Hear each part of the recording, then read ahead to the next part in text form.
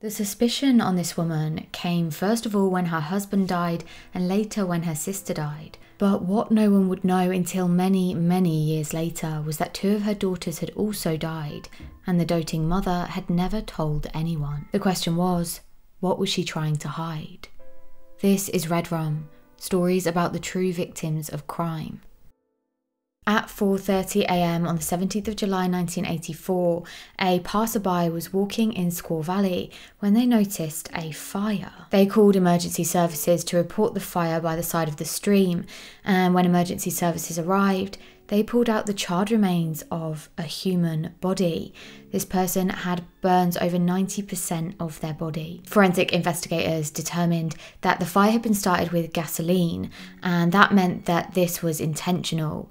The remains were found to be that of a woman, someone who was around 17 years of age, but there was no identification on the body, and so they just had to list this person as a Jane Doe. The remains had duct tape across the mouth, and it was clear that whoever it was had been shot, although the medical examiner determined that the gunshot was not a new wound and was likely something that had happened a little while ago. Based on those findings, a composite sketch was drawn, and the unidentified teenager was given the identifier of Jane Doe 485884. It wasn't until 9 years later when the authorities would receive a phone call helping them to connect the dots together and figure out exactly what had happened to Jane Doe 485884. To get there, we have to go all the way back to 1946, where we meet Teresa Cross, who was born in Sacramento, California. Her dad, Jim, was diagnosed with Parkinson's, and that meant that he couldn't work anymore, and so he moved back to the family house and was there full time. And Teresa was his main carer. She also was helped by her mum, Swanee, and her sister, Rosemary. Swanee passed away in 1961 from a heart attack, and Teresa was just 15 years old, and this was incredibly sudden and unexpected. And so when Swanee died, Teresa felt like she'd lost her mum, she'd lost her whole life. She didn't know what she would do. She had no one to support her. It was around the time that Swanee died that Jim, Teresa's dad, became abusive, and it got to the point where Teresa decided she didn't want to take anymore. She was 16 years old by this point, and so she decided to move out.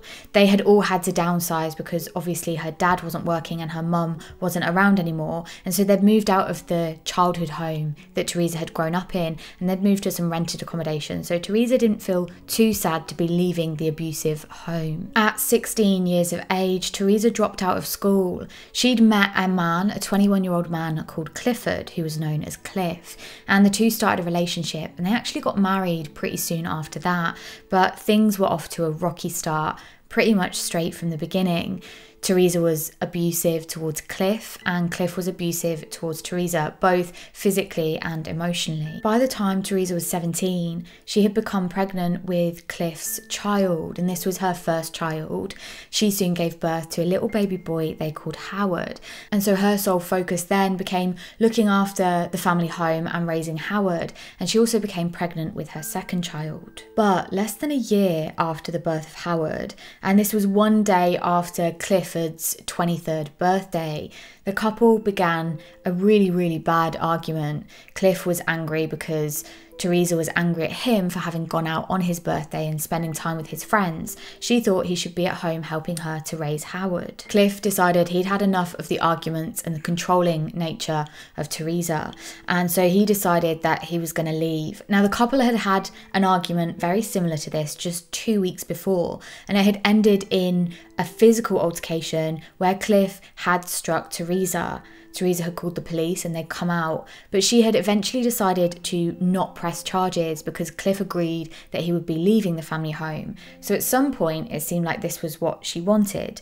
This time, Teresa knew Cliff was being serious, and she, in a fit of rage and hurt, she reached down towards the ground where there was a gun lying by the side of her, and as Cliff went towards the door to leave, she pulled that gun up and faced him, and she fired one single shot. Immediately after that, Teresa made her way down the street and she went to the sheriff's house. It was really close by, it was just at the end of her road, and she went and she told him straight away that she'd shot her husband.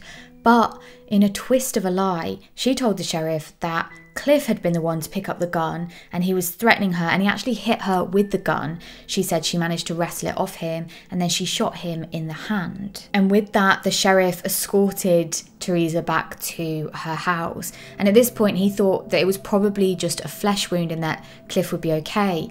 But he soon realised that wasn't the case at all. When he arrived at the house, he found Cliff on the floor and saw that he had a gunshot wound to his torso. And what had happened is that the gunshot had gone through his hand and into his torso, and it had been fatal. Teresa was arrested right there and then and taken to the station for questioning. And that's when she told them a different story about what had happened with Cliff. She said there hadn't actually been a physical altercation between her and Cliff. Instead, he started to get angry and threatened to hurt her, and with that she blacked out. When she woke up, she was holding the gun and Cliff had been shot and he was on the floor. The officers questioning Teresa did not believe her, and so the case went to trial. And at trial, Cliff's sister was called to testify, and she said that this had all happened before. A few months before the fatal murder of her brother, she had been around the house when Teresa had threatened to shoot Cliff, and she'd actually tried, but thankfully she'd missed. However, obviously that wasn't the case this time. This time she succeeded and Cliff was dead. Cliff's sister said this was probably planned. Teresa, by this point very much pregnant with Cliff's child, used the defence that she had very much been an abused wife and she was just defending herself.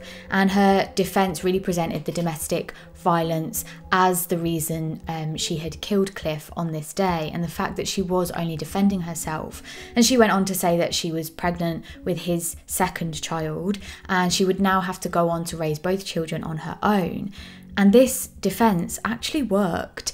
She was found not guilty, she was not responsible for her actions, and she was freed. And after the verdict was announced, Donald Dorfman from the DA's office in Sacramento said that the jurors ran over to Teresa, some in tears, and they hugged her, saying how glad they were that she was found not guilty. And so Teresa was released.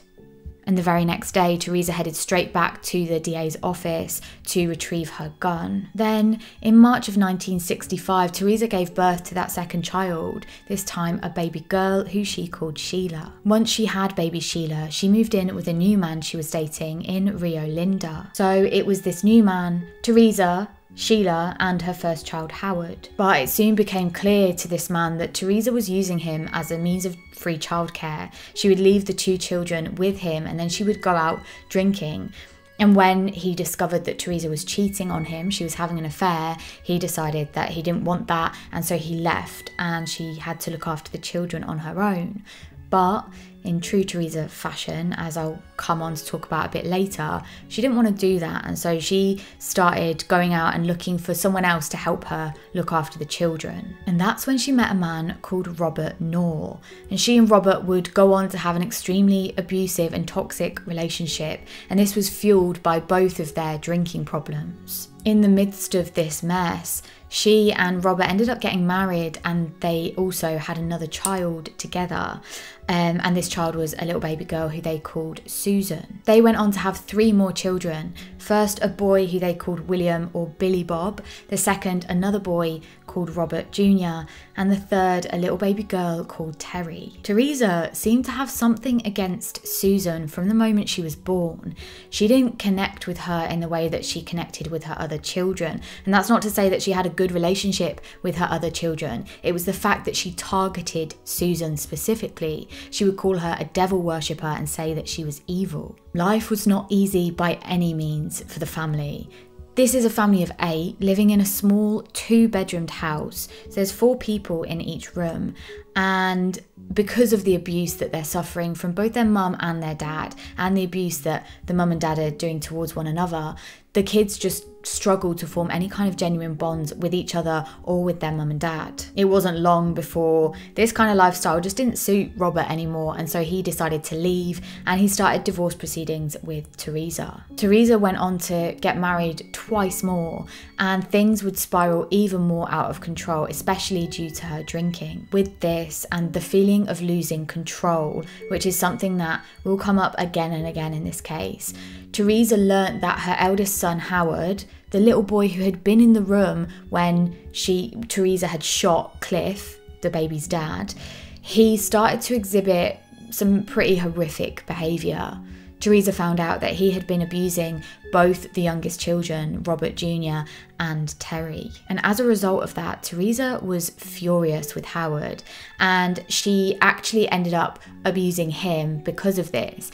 This doesn't make a huge amount of sense, but it turns out that it was nothing to do with the abuse that Howard was inflicting on the youngest two children, but more so about the control that she felt she had lost, given that Howard was now abusing his two youngest siblings. Meanwhile, all of the children started attending school, and that's where they would find their normalcy, especially in comparison to their home life, which was just incredibly turbulent and toxic. One day, Terry, the youngest daughter, had gone out to school, and she told her friend that they didn't really have money for new clothes. In fact, they didn't have a lot of clothes at all. Obviously, there are 6 kids living in this house at this point. And later on that day, the friend's mum came round to the house, the family house, and she knocked on the door. Teresa answered, and the mum said that she had some spare clothes, and her daughter and Terry were talking earlier, and she thought that Terry might find the use for some of these clothes that her daughter had grown out of. Teresa thanked the woman and said goodbye, but as soon as the woman left, she called for Terry to come to her where she was at in the house. She grabbed her hair, she screamed at her that they weren't a charity case, and then she dragged Terry through the house by her hair. She then tied Terry to one of the downstairs doors. She made her 2 sons hold her in place, and then she whacked her with a stick. Teresa would continue to use her sons to help her carry out the abuse of the other children over the following few years. And this didn't mean that they were immune to that abuse, not at all, but they found that if they helped their mum, they were much less likely to get abused in the same way as the 3 sisters, Sheila, Susan and Terry. And that's when Howard, the eldest of the children, actually had to take over charge of looking after his siblings.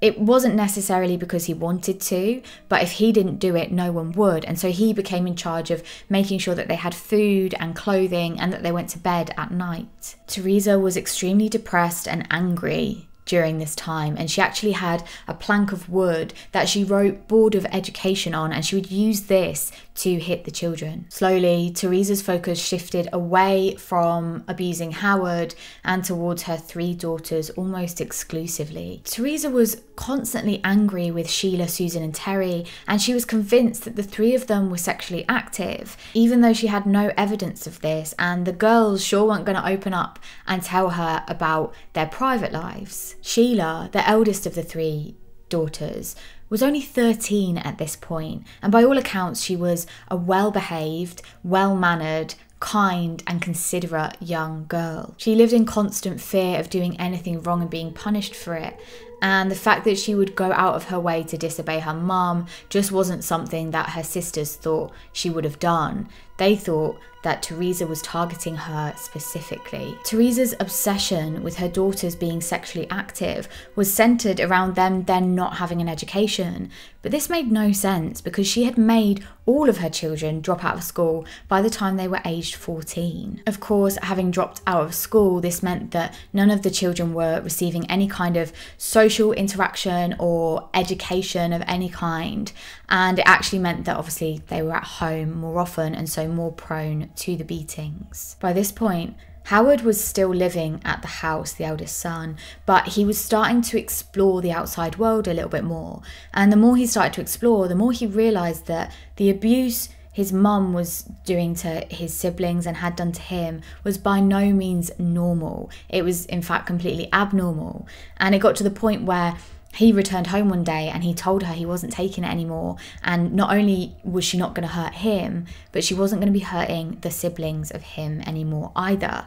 Now Teresa couldn't do much about this. At this point, Howard's a big lad, he's 6 foot, and he definitely could overpower Teresa if he wanted to, so Teresa had no point but to agree to this. However, she only agreed to it when Howard was around. As soon as Howard left the house to go to work or to go and hang out with his friends, the abuse would happen again, and often more harshly. Even when the abuse wasn't physical in terms of actually beating the children, she would exert her power in other ways, such as making the three girls overeat. She said so that they would get fat and would be less sexually attractive to boys. Teresa married that third husband, they divorced, and then a fourth husband, Chet Harris. And after their inevitable divorce, she told the children that she was more convinced than ever that Susan was a witch. She said that Chet, her ex-husband, her fourth husband, had made Susan a witch. One time, she actually pulled one of Susan's teeth out, and this was so horrific that it led to Susan actually being able to manage to get out and to escape the Hell House. When police picked her up, they saw the injuries and they took her to the hospital. Susan was completely honest, and she complained to the doctors that she'd been suffering regular beatings by her mum for years. She begged to be taken out of the family home and put into care, but that didn't happen. She did spend a little bit of time in a psychiatric hospital, but it wasn't long before the authorities spoke to Teresa about what Susan had said, and they asked if it was true.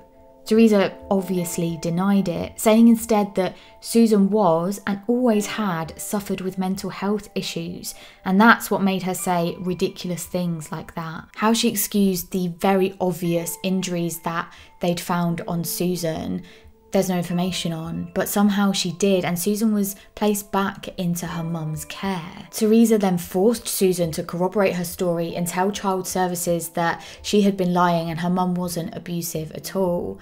And of course, when they returned home, Teresa was furious with Susan and subjected her to the most horrific beatings. What Child Services didn't know at the time, but would find out many years later, was that Susan had been beaten so badly in her stomach that she'd actually developed an ovarian tumour. And it was at this point that Teresa told Susan things were going to change. There were going to be some changes around the house. She needed to be punished for what she'd done, for the fact that she'd escaped and the fact that she'd told the authorities what her mum had done. Teresa started starving Susan of food and water. The average human can go just 3 days without water, and Susan would be deprived of all water up until the point where she was on the edge of death, and then Teresa would give her the water. The physical abuse continued, and Teresa would try and convince her other children that Susan deserved this. She deserved to be punished, and it was all because of this devil inside her.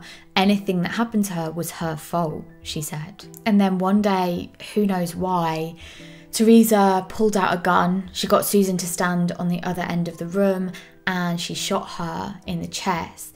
And by way of a miracle, Susan didn't die. She was hurt, really badly hurt, but she was alive. And then Teresa got her other 2 daughters to bring Susan into the bathtub. She put her in the bathtub.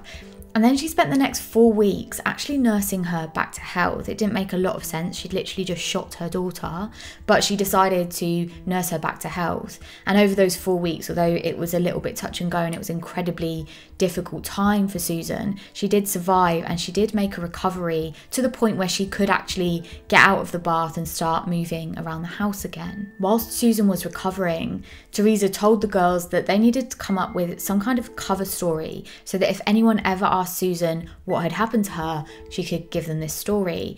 And so she said the cover story would be that Sheila, the eldest of the daughters, had accidentally stabbed Susan in the chest with a knife. Ridiculous, but that's the story she came up with, and told the daughters that they had to go along with it. And throughout this time, Teresa's unable to hold down a steady job. She's not able to support her family. She's not able to support the running of a house. And so she decides to move in with her sister, Rosemary. Rosemary agreed, and the family moved in with her, but it wasn't long before another murder would happen to someone very close to Teresa, and the police would question whether she had anything to do with it. The sister, Rosemary, was found dead at the side of a road, having been strangled to death. The case to this day remains unsolved, and with no evidence linking Teresa to the crime, she has never been convicted of it or even questioned on it. And so I suppose we'll never know who really murdered Rosemary. But what I will say is that after that, straight after Rosemary had died, obviously Teresa was able to live in her house and she was able to do whatever she wanted with the children now that she was alone with them. She continued to have this rage against Susan and she handcuffed her to the bed where she'd leave her just for days, sometimes weeks at a time, all the while telling the other children that Susan was a witch and she needed to be punished. This was her form of punishment and she brought it on herself. Susan knew she was on the edge of death. She had been for some time and her siblings knew it too. She needed to do whatever she could to try and escape this hell. And although she'd thought she'd tried everything that she could, she realised there was one thing. It was a mad idea, but there was one thing that she hadn't done yet, and that was ask for her mum's consent to leave the house. She told her mum that she was nearly 18 years old and she wanted to leave. She said that if her mum could buy her a one-way ticket to Alaska, she'd leave and never return. Surely something that Teresa wanted, given that she tried to kill her just months before. And surprisingly, Teresa agreed on one condition. She said that she wasn't convinced Susan wouldn't leave the house and go straight to the police. She'd gone before, she could do it again, and this time there was a bullet in her, and so they would be able to find that she'd been shot, they would listen to her claims, and then Teresa may get arrested for it. And so she said the only way that she would let Susan go was if Susan allowed her to remove that bullet, and then she'd be free. Susan obviously didn't have much of a choice, so she agreed. Teresa brought out some old tools, a makeshift hospital of different kinds of knives and anything else she could find that might be able to help remove that bullet. She gave Susan some thioridazine, which is a medication used to treat schizophrenia, and some alcohol to wash it down with. This particular medication has side effects that include making you drowsy and dizzy if mixed with alcohol. Likely something Teresa was counting on given what happened just a few days later. And it can also make you prone to infection. It took a little over 2 hours for Teresa to find the bullet, and despite the horrific nature of the surgery, Susan did manage to get through it and the bullet was removed. But Susan became extremely unwell over the next day or two. The bullet wound that Teresa had, quote, operated on had become badly infected and she was getting more and more poorly by the day. By this point, Teresa was beginning to get annoyed with the inconvenience of having a very sick child. Susan was lying in the middle of the room, by now unable to move because of the sepsis she'd developed.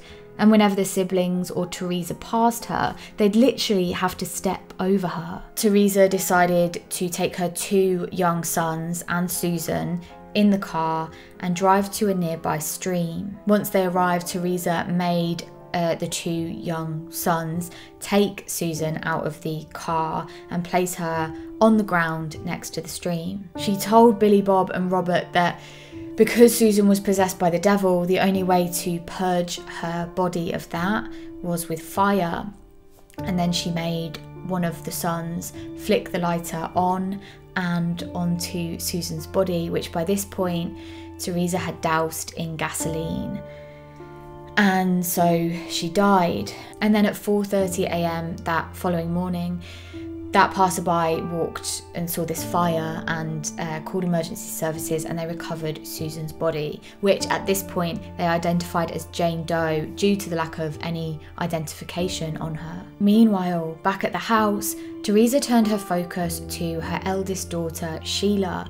She started making her go out and work on the streets doing sex work, and any money that she got from her clients, she would have to give straight to Teresa. Teresa was still accusing Sheila of things that were completely untrue. At this point, she said that Sheila was pregnant by one of her sex work clients and that she had an STI. And even though both of these things were proven to be untrue by doctors, Teresa said that it still was true. None of this mattered. It didn't matter that Sheila didn't have an STI.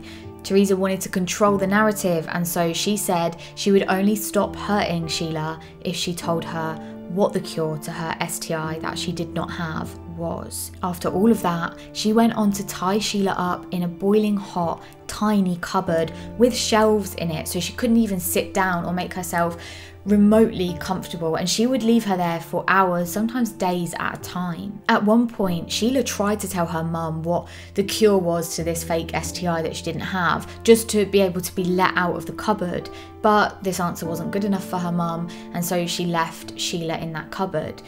And when she would hear her screams and cries to be let out, the response to that from Teresa was just to turn up the TV and ignore her. Sheila eventually stopped making any noises. Her siblings weren't able to do anything to help her for fear of being punished with her, and Sheila soon died from a combination of things.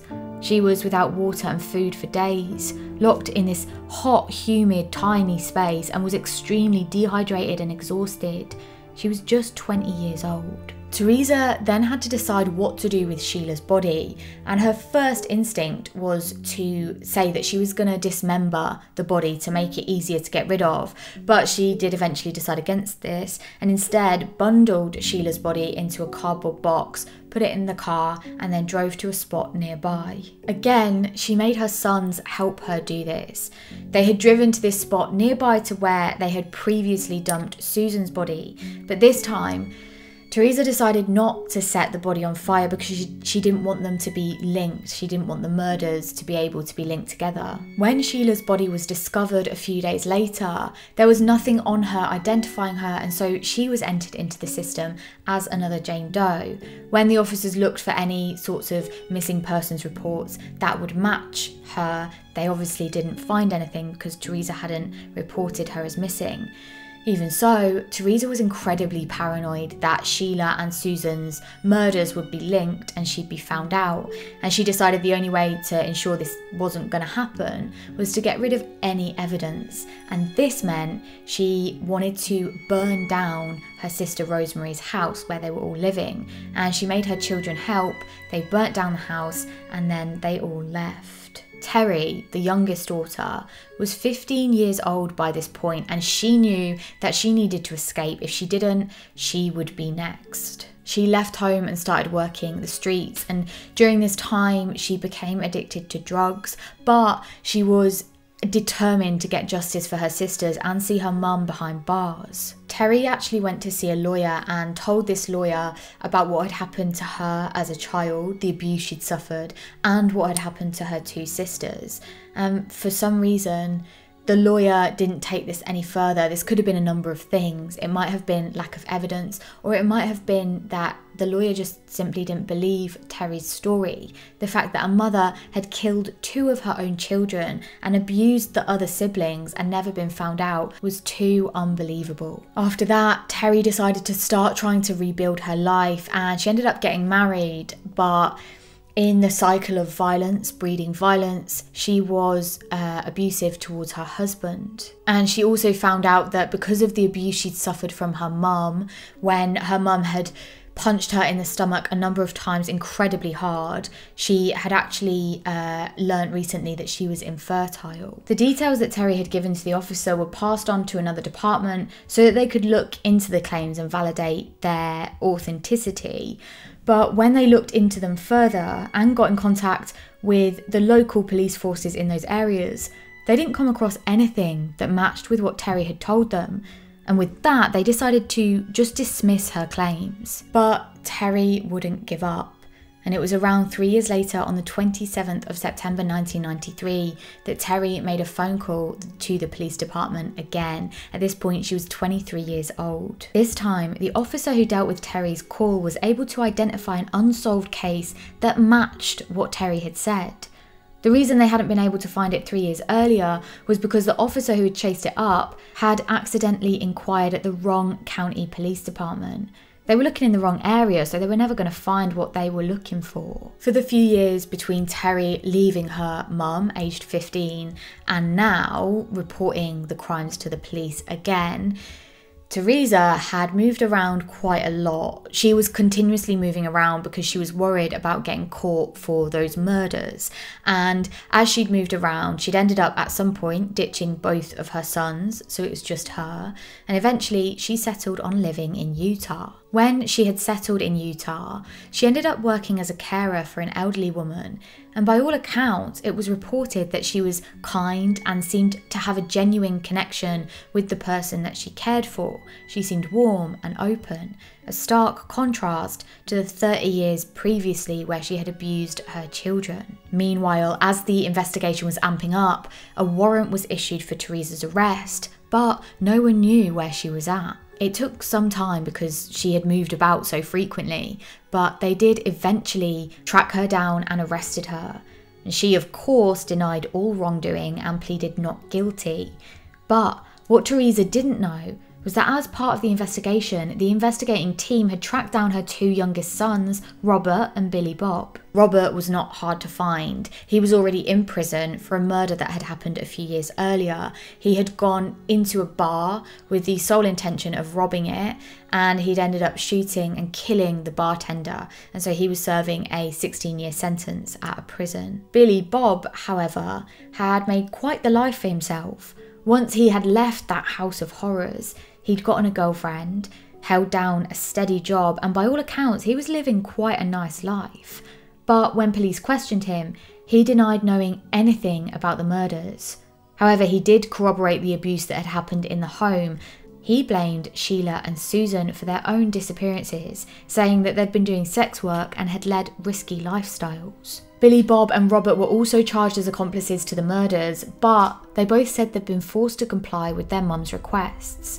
If they didn't, they'd be killed too, and that they genuinely both believed that their sisters were possessed by the devil and there was no other choice but to eliminate them. Both men took a plea deal and agreed to testify against Teresa at trial. As part of that deal, Billy Bob was given probation and Robert was given 3 years, which he served alongside his murder sentence for that bar robbery, so it didn't add any actual time onto his sentence. On hearing that both of her sons and her daughter Terry were planning on testifying against her, Teresa decided not to risk getting the death penalty, and so she pleaded guilty to the murders. She was sentenced to life in prison, and even though she did plead guilty, she still to this day denies any wrongdoing.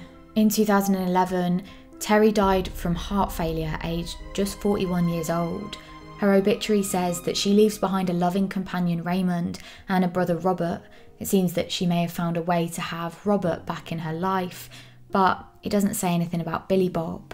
It was reported that when Billy Bob was initially arrested for being an accomplice to murder, he falsely claimed that Terry was in the car with them and should be facing the same consequences as him. As for Teresa, she will live out the rest of her life in prison unless she gets parole, and I've seen it reported in different places as to the year that could be. She's already been denied it once, but her next parole date is in 2024, so she could be released then, but it doesn't seem likely.